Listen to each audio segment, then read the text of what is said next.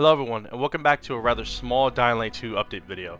For those who have not heard or been losing their mind in anticipation, we finally have an announcement for the second anniversary, but it is a bit underwhelming, optimistic, and hopeful. Before we start, if you enjoy what you hear and see, liking and subscribing really does help a lot, as I try to give you all the best of the Dying Light 2 news, information, theories, and discussion. Techland has finally made a post about the second anniversary, considering the 4th was on a Sunday, and I don't know any game studio that is really tweeting or updating their game on a Sunday, unless there is a severe issue that needs to be pushed out like a hotfix.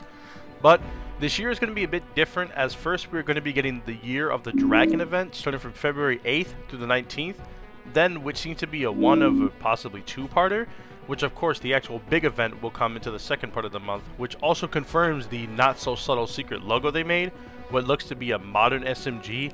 I've seen some people say it's ripped straight from Dying Light 1, but I personally do not see the resemblance, so let me know in the comments below what you think it is.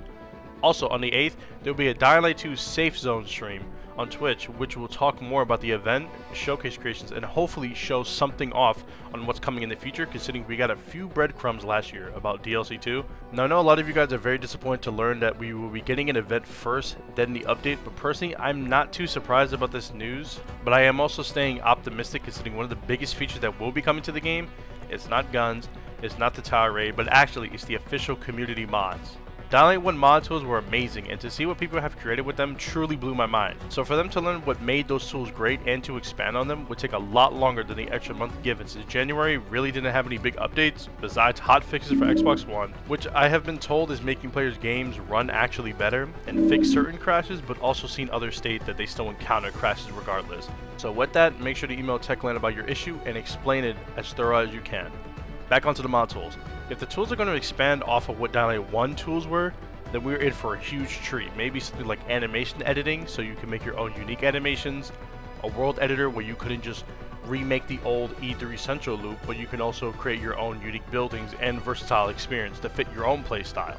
Yes, it does suck that we will have to wait a bit longer, but considering what is left on the roadmap, we are in for a very big treat this year, which I am hoping for future updates they are given even more time, considering the timeline used to be monthly updates, which would occur to have some small batches of quality of life changes and a batch of bug fixes, but it would only bring even more issues. Then we got updates every 2 months, which I'd say was a pretty good handful of requested features and bigger fixes, making the game more stable. So with this huge anniversary update, I am hoping maybe they get even 3 months of time, considering how long it takes to investigate bugs, add new features, on top of adding features the community wants the most. But what do you guys think? Should the developers earn another month of polishing and general development after the big update? How do you feel about the anniversary delay? Will you attend the Safe Zone Twitch stream? Let me know in the comments below. Don't forget to like and subscribe, and as always, good night and good luck.